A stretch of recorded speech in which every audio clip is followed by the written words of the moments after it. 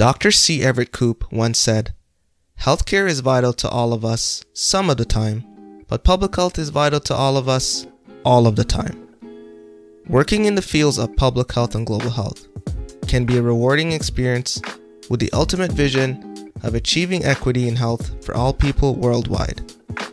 The global pandemic has demonstrated the need for even more competent public health professionals now and in the future. And in this episode, we'll be talking about some important factors to consider when pursuing a PhD or DrPH, some tips to help you stand out in an interview, and how an MPH can add value to your public health and global health journey. This is the Public Health Insight Podcast.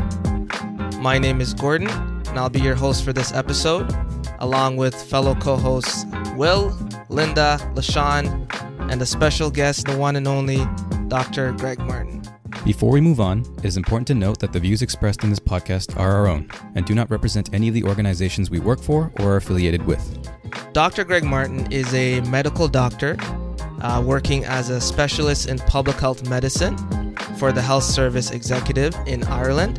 And before moving to Ireland, he worked in the global health space in various roles, such as the Director of Elimination of Mother-to-Child Transmission of HIV at the Clinton Health Access Initiative, and the Head of Science and Research at the World Cancer Research Fund. In addition to his current role at HSE, Dr. Martin is currently the Editor-in-Chief of the Academic Journal of Globalization and Health and holds an honorary associate professorship at Trinity College Dublin. He is also on the board of directors for WILOLA and the Irish Forum for Global Health.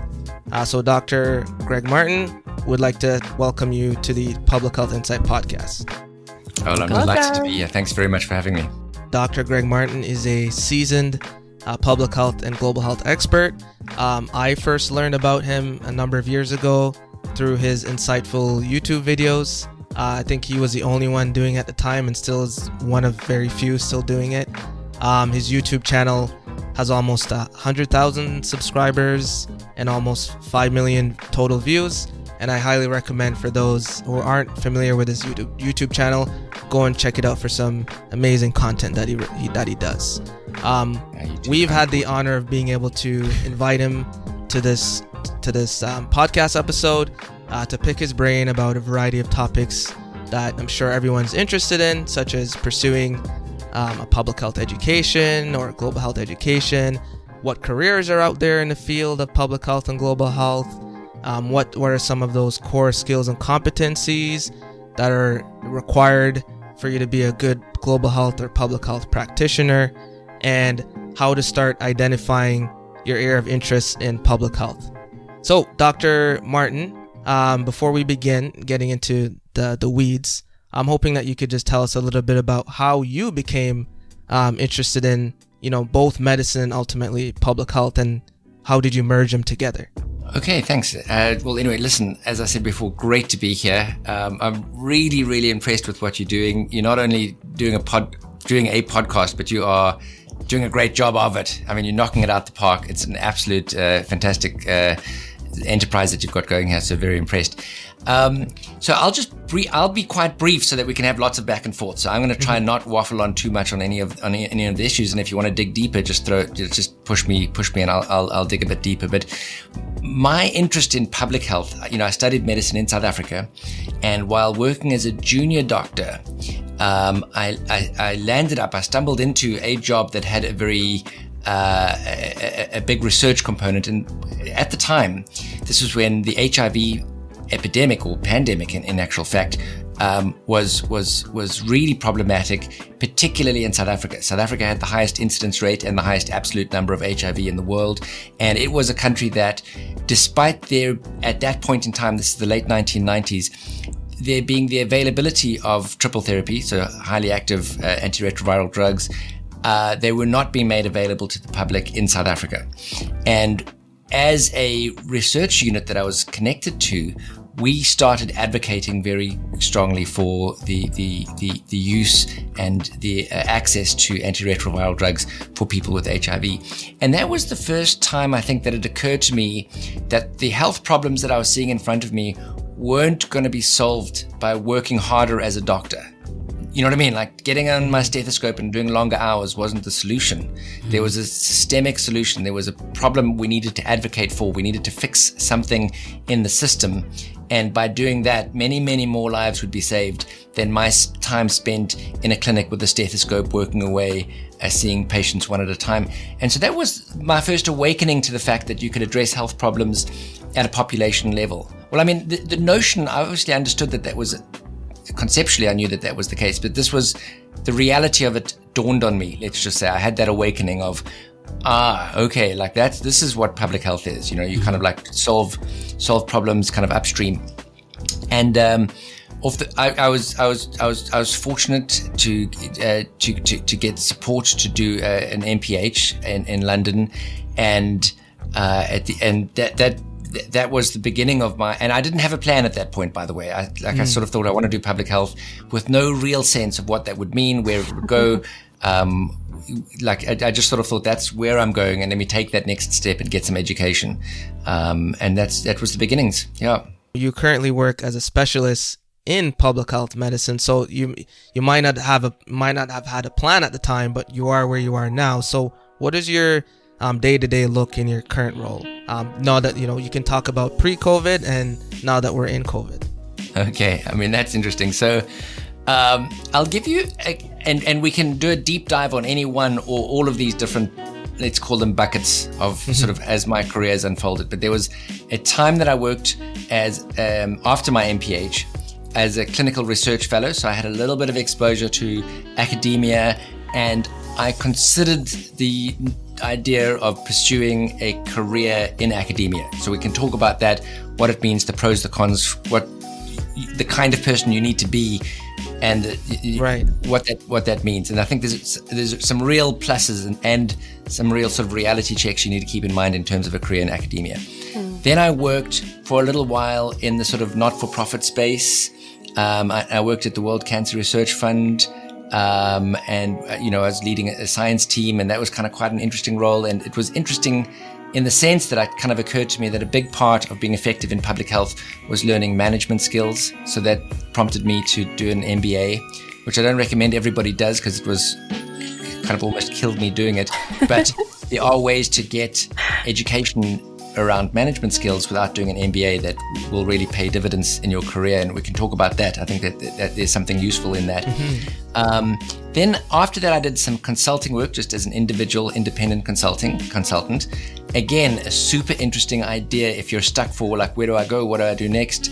It's a very easy thing to pick up. There's loads of consulting work out there. People often think that there isn't work out there because they're not quite sure where to look, but I can talk about how to find that consulting work. There's lots of it. But again, there's pluses and minuses, and we can get into the weeds on that. It's a difficult thing to do in the long term, but it's a really nice thing to do for a little while, because consulting work often leads to a job with one of your clients. And that was the case with me. So one of my clients was the World Health Organization. I was doing some strategy work with them. And then that turned into, at first it was like, well, will you come in as a consultant, but we need to put you at a desk because we need you physically here. And then it turned into, well, let's actually just give you a short-term contract. And then it's, okay, well, let's turn that into a long-term contract. And jobs at places like the World Health Organization, UNICEF, UNAIDS, all of the kind of UN agencies, often the way in is by doing consulting work first. Very few people end up working at the WHO just by applying to a job cold and interviewing and getting the job. And just a little, so for example, I worked at the WHO for 2 years, and I don't think I met a single person there who got their job just by applying to it online, and being interviewed and getting the job. Like everybody kind of stepped into it in a kind of higgledy-piggledy roundabout way. Right. And maybe the world shouldn't be like that. For a lot of there's a strong argument to say that it shouldn't be like that, but it is. So, we just kind of need to roll with the reality that we've got in front of us. And I can talk a little bit about that. So you can ask me some questions about working in the WHO system or the UN system. There's some huge pluses, and there's also some real, there's some real reality checks, especially about, if you move to a city like Geneva, there's a couple of things you need to think about. Then I worked as the director of elimination of mother-to-child transmission of HIV at the Clinton Health Access Initiative, and that was so that was kind of my first step into kind of a very senior role, and that kind of global health role where you're traveling all the time. So I was like getting on a flight, flying into Africa, bouncing around Africa for 3 days a week, going back, flying back into Europe, sleeping for a night or two, going back. It was just like I lived in airports.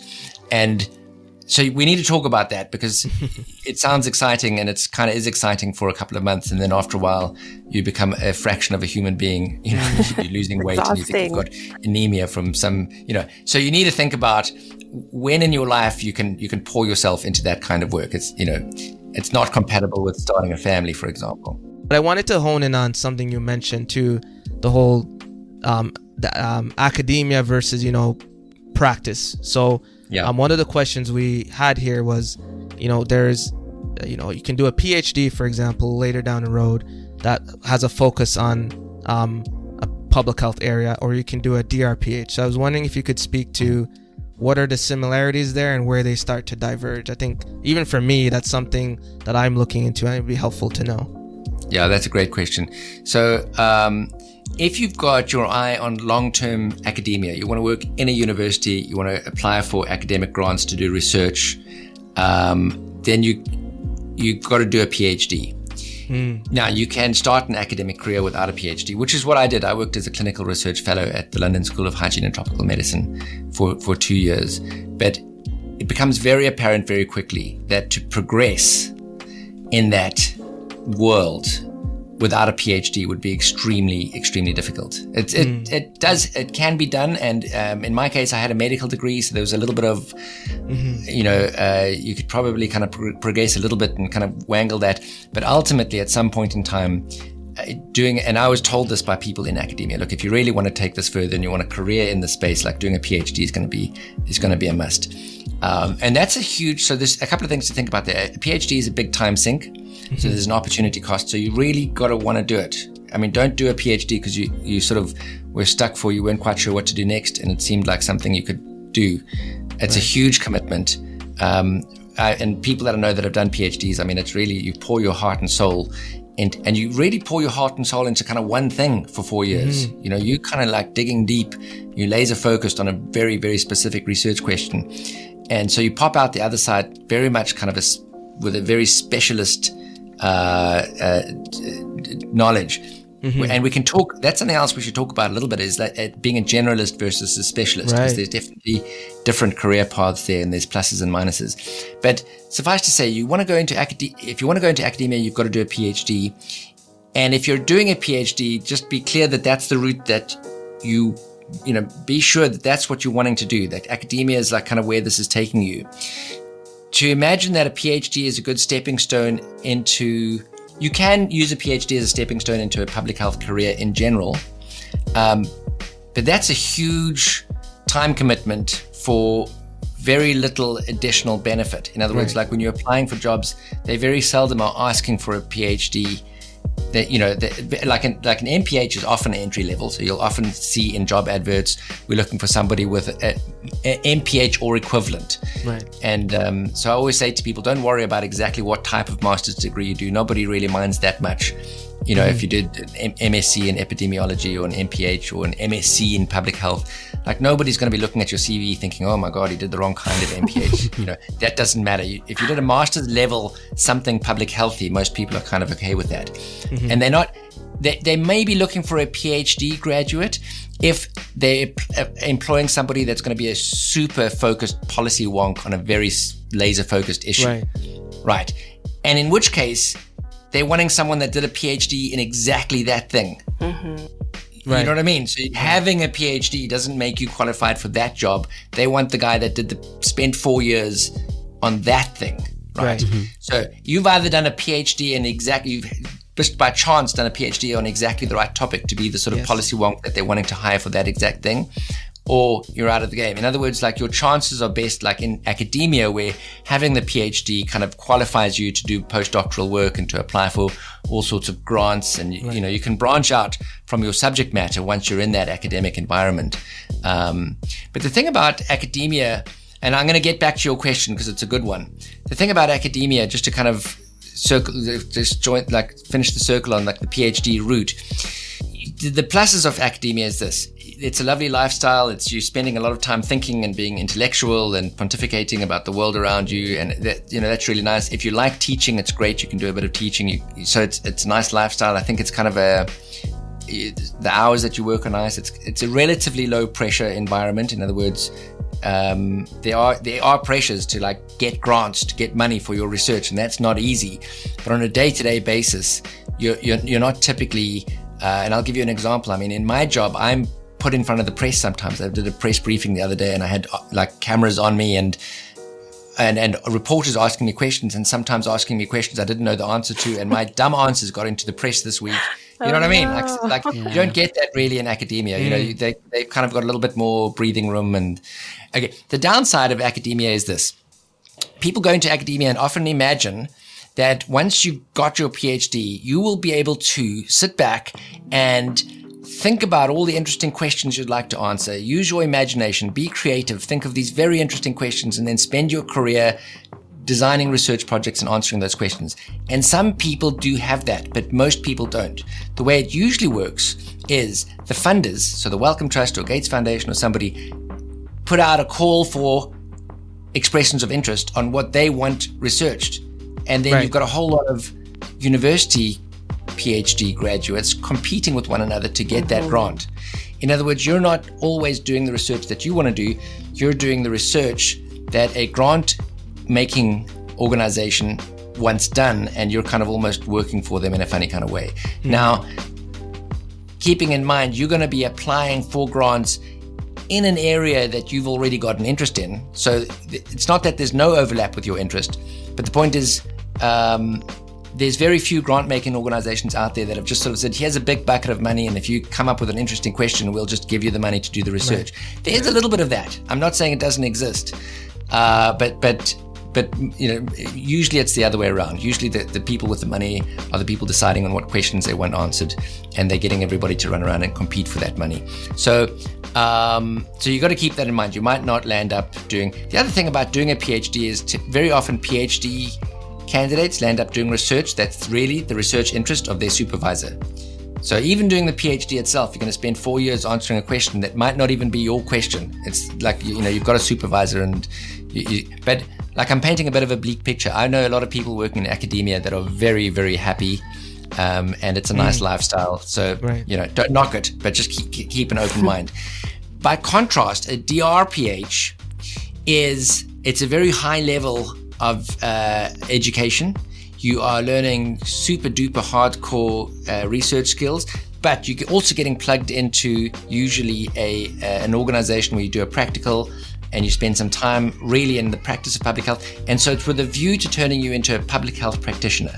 You can go the academic route with a DrPH, so you're actually opening up a lot of doors. You can use a DrPH to launch into academia, or you can kind of focus yourself in on practical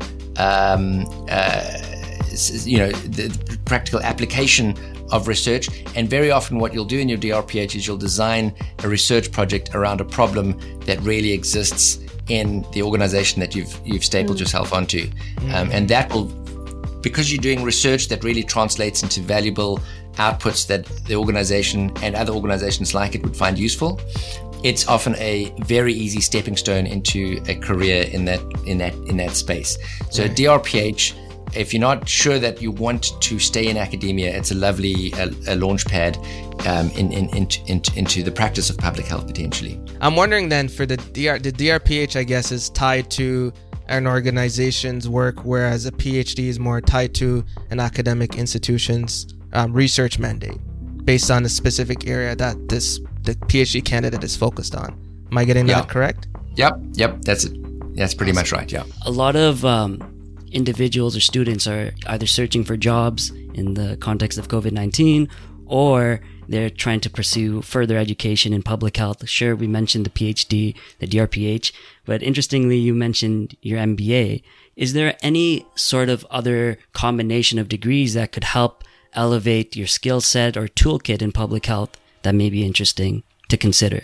Yeah, so I think that's a really interesting kind of it's an interesting question, because you're sort of asking, like, look, in lieu of me actually having a job right now, what can I do to kind of add to my value proposition so that I'm more attractive to employers, or what? So something that you kind of need to figure out at some point in your career. And the reason why I was a little bit hesitant as I said those words is because I'm not sure that I've figured this out myself. I often ask, like, I kind of think, well, what do I want to do when I grow up? And I haven't got that completely nailed down. But this brings to my mind, this kind of begs the question of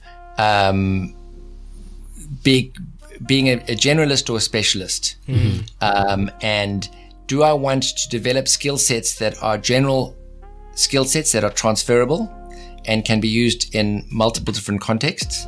Or do I want to become a subject matter expert and really dig deep on something that I'm passionate about? And that's not an easy question to answer. And in my case, I'm not even sure if I know the answer myself. Like I've spent a lot of my career working in the HIV space, but I didn't really plan that. I kind of stumbled into that. And let me put a little bit of flesh on the bones of those issues. If you hunker down on a very, very focused area of interest, and that area of interest might be a disease area or an area of exposure, or it could be a certain population group. You might be interested in refugees, or disenfranchised people, or it might be human rights. It could be climate change and health. So there's a range of things that it could be, but you kind of like take a topic and you say, I'm going to become a world leading expert in this space. The advantage of doing that is it's easier than you think to really get on top of a subject matter. Like if you want to become a world leading voice in a very focused area, that's not that difficult if you stay laser focused on one thing. And you can progress quite quickly because it's not difficult to kind of become known as somebody that knows a lot about something. The downside of that is that you're likely to kind of box yourself into that. And you need to be prepared to kind of do that for the next, the rest of your career. Not necessarily, but it becomes difficult to kind of swap over onto something else. So if you super duper focused on a particular area, sometimes it can be difficult to break out. Now, there's exceptions to that. Like I've seen people, a good friend of mine spent 20 years doing HIV research. And recently he phoned me up and he sort of said, look, when we finished medical school, HIV was the big thing. But now the big challenge facing humanity is climate change and health. And I'm making a change. I'm going to swap over from HIV to climate change. And I kind of was a little bit startled. And I was like, Matthew, dude, that's kind of quite brave, because you're now competing with other people that have been working in climate change for 20 years, and you like hardly, know how to tell what the weather's looking like. What are you doing? But he was quite smart about it. So he started off getting his first grants looking at the effect of climate change on things that overlapped with HIV. So he used the fact that he had an HIV background as the platform of his expertise to get the grants, and he's taken it from there and he's done quite nice. But that's exceptional. I think people struggle to make that change. The other scenario is you become a generalist, right? So you do a little bit of what I did, which I enjoyed, but I'll tell you why it's difficult sometimes. So you can go out and you can do an MBA or something. Like an MBA is kind of was a bit much, I think. It's kicking in, it's becoming useful now, to be honest, at this stage in my career, but it was a huge undertaking. You can do shorter kind of diplomas in management or things, just get that skill set, get that general, how do I get things done skill set. And you become a generalist and you kind of keep a broad sense of epidemiology, and you kind of have a sense of what's happening in public health along a lot of streams. And that's useful, but you keep in mind that when you're applying for a job, that job is usually in some subject matter where you're competing with the guy next to you who went the other route and became a subject matter expert and has been doing that thing for 20 years. And so you really got to make a strong case for yourself in that job interview that despite the fact that there's definitely people out there that have much more technical knowledge about the subject, I'm your guy because I can get things done. You got to make that argument, and you got to make it strong. And I literally say that in interviews. I use those words. I literally say, I will get things done. I'll tell you a couple of things that I do in interviews if you want to know. I don't know if they're good or bad, but I'll tell you what I do. Should we do a quick tangent on interviews? Yes. Go ahead. Okay, just a couple of things while I'm thinking about it. The first thing is, I won't talk long about interviews. We can come back to this. But the first thing is this. in the beginning of most interviews, they ask you like a softball question just to get the ball rolling. And it might be like, oh, tell us about yourself, or like just walk us through your CV, or just, they're just kind of giving you. Now, there's an opportunity there to hijack that question. In other words, ignore the question. They say when you're speaking to reporters, like, don't accept the premise of the question, give them the answer that you want to give them anyway. Right. You've got something prepared that you're going to give no matter what they ask in that first question. Now, obviously you want to be polite. So you don't want to just kind of ignore what they've said. You want to just sort of, so what I often try to say in the beginning of an interview, almost no matter what the first question is I say, look, what I want to talk about, and I hope this answer kind of addresses what you're asking, is I just want to talk a little bit about what I think is really going to be needed in the job that's been advertised, and how it is that the experience I've got and the skill sets that I have are going to contribute to that, or how I'm going to add value, or what my sort of value proposition is. So I just bring it back to like, this is who I am, this is what you're looking for, and I think there's a good match there. And even those words, I sometimes say that. You know what I mean? I think this is what you're looking for, and I think that's me. And people don't mind you saying that. They that's kind of the question they're trying to answer. Like, is this the right guy? And you get to say like, yes, I am. I'm the right guy. And I've sometimes said that and not gotten the job. So, you got to live with that as well. But I will often, so if they said to you, walk me through your CV, I don't do a chronological, okay, I finished medical school and then I did this and then I did that and then I did this. They can read that on your CV. I say to them, look, the things that I think you need in this job are good, depending on what the job is, but I might say, I think you're needing good leadership and good management skills in this particular role. And the experience I've had in terms of leadership, and then I usually break that down, and I say, like, I want to just talk a little bit about like leadership in terms of, strategic leadership, and then you talk a little bit about that, and there's different kinds of leadership, different kinds of management. I won't get into it in this conversation, but I break it down a little bit, and I say, this is the experience that I have that I think will be useful in this particular role. So I never walk through my CV chronologically, because I don't think that's useful. Like I extract out the skills that I really want to talk about, and I bring that into that first question. And I do the same thing right at the end. So at the end, they say to you in an interview, do you have any questions? They always say that. I don't have any questions. I say to them, I don't have a question, but I'd like to give you a closing statement. And then I tell you what you put into this closing statement. You tell them, look, because they've heard all about what you can do and your skills, and they don't need to hear that again. But what they don't know yet, and you got to tell them this, because this is where you leave them with the impression. You say to them this. You say, look, I'm hardworking and I'm easy to work with. I'm a nice guy. I get on well with my colleagues. You know what I mean? Skills, like, and say something about, just talk about those two things. Like, I'm really hardworking, and I'm passionate about this, and tell them I really get on well with the people that I work with. I'll tell you why you want to say that. They're sitting across the desk, or nowadays across the Zoom call or whatever, and they think to themselves, when I get to work on Monday, do I want to work with this guy or this woman? That's what they're thinking. They're thinking like I'm going to spend time, especially if the person on the other side is the hiring manager. They're thinking, do I want to work with this person? And if you just say to them, look, I get on well with the people I work with. I'm easy to work with. That's like a big tick. That they're thinking, yeah, I do want to work with Greg. He's a nice guy. He's dead right. You know what I mean? So that wasn't on their list. That wasn't on their competency list. But that's a huge tick, and nobody says it in an interview. And why not? Why not just say it? Yeah. How are they supposed to know that? Just tell them, I'm a nice guy. I get on well with the people I work with. I enjoy work. I get to work. I've got a positive attitude. Just say it.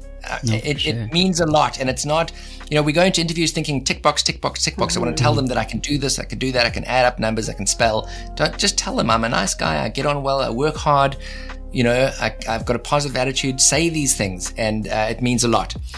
The other thing I'll tell you about during the interview, if they usually have an example or two for every kind of competency that you think they're going to ask around. Yes. And then explain that this is what I did, and this is how I think that skill relates to the job you're advertising.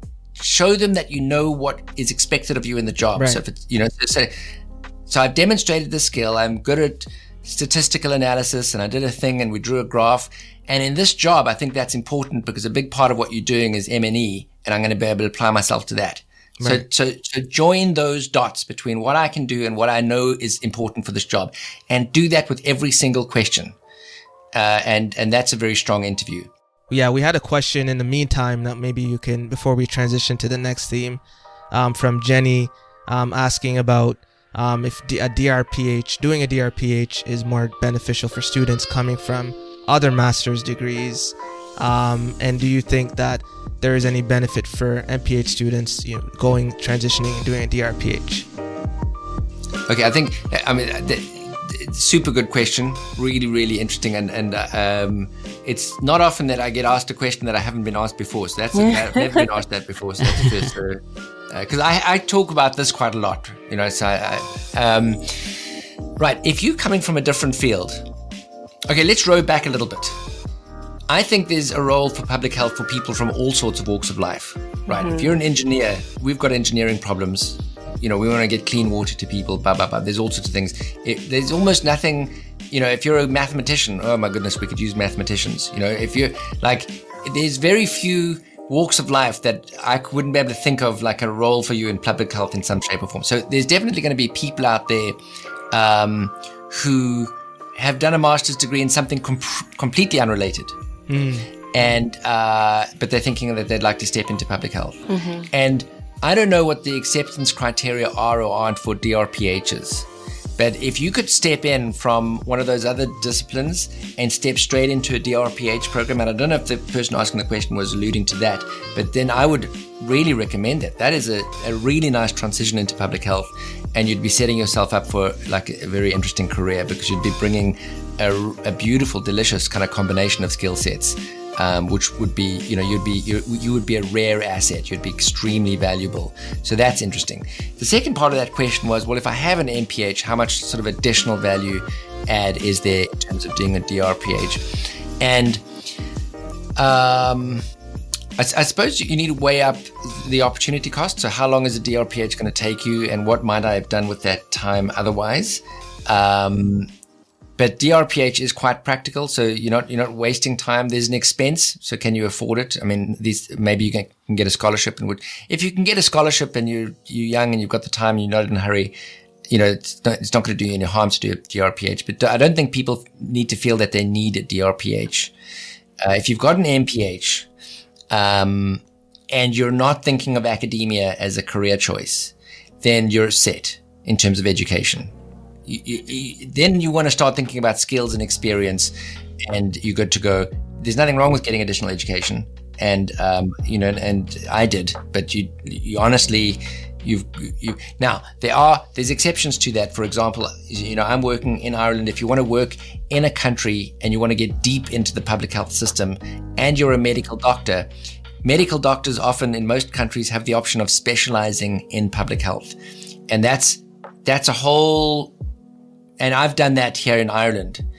And I came to Ireland without having done that. So I'd been working in public health, came to Ireland because I married an Irish lass, and found it was very difficult for me to get into the system without going through the specialist training. That's the route in. That was you needed to tick that box. And that was not an easy thing for me, because it was 4 years of going back and being like effectively a student and doing exams. And this is in my 40s. So that was a bit of a bitter pill to swallow. But I did it, and, it's gotten me in the system. And, so now I don't need to worry about that now.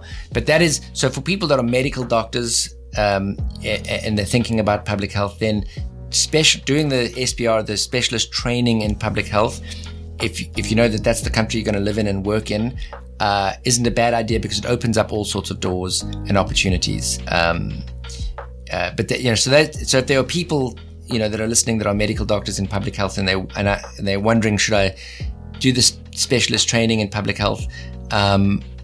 It's actually not a bad idea, because you're getting paid, right? So you're getting training, but at the same time you're getting a salary, you're getting paid, and then most of them will pay for you to do an MPH. So you're actually getting a salary while you're doing it. It's a really sweet deal. You've just heard part 1 of Gordon, LaShawn, Will, and Linda's conversation with Dr. Greg Martin, a medical doctor working as a specialist in public health medicine based in Ireland, about some factors to consider when pursuing a PhD or DrPH. He also shared some tips to help you stand out in an interview and how an MPH can add value to your public health and global health journey. Tune into the next episode for the second half of the discussion, where they discuss jobs, careers, consulting, transferable skills, core competencies, and how to identify your areas of interest. Thank you for listening to the Public Health Insight Podcast, your go-to space for informative conversations, inspiring community action. If you enjoy our content and would like to stay up to date, follow us on Instagram, Facebook, Twitter, and LinkedIn. To learn more about our community initiatives and how you can support us, visit our website at thepublichealthinsight.com. Join the PHI community, and let's make public health viral.